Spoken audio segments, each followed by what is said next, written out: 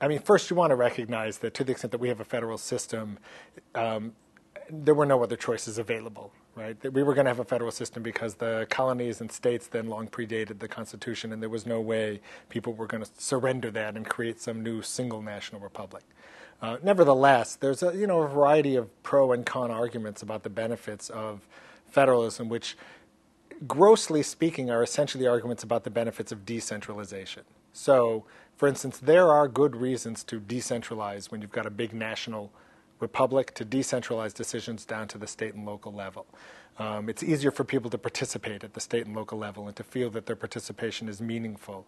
The accountability of officials can be greater because they have a smaller number of constituents whose needs they have to worry about, and there tends to be somewhat less variety in what those needs are, so you can get more accountable government at the state and local level. You can have greater experimentation and more different kinds of policies that can satisfy more people. If you have to have one policy for everybody, you can't satisfy as many people as if you can break them into more discrete groups and have different policies and satisfy smaller majorities within each polity and so on. So those are good reasons for decentralizing, and then there's some good reasons for centralizing.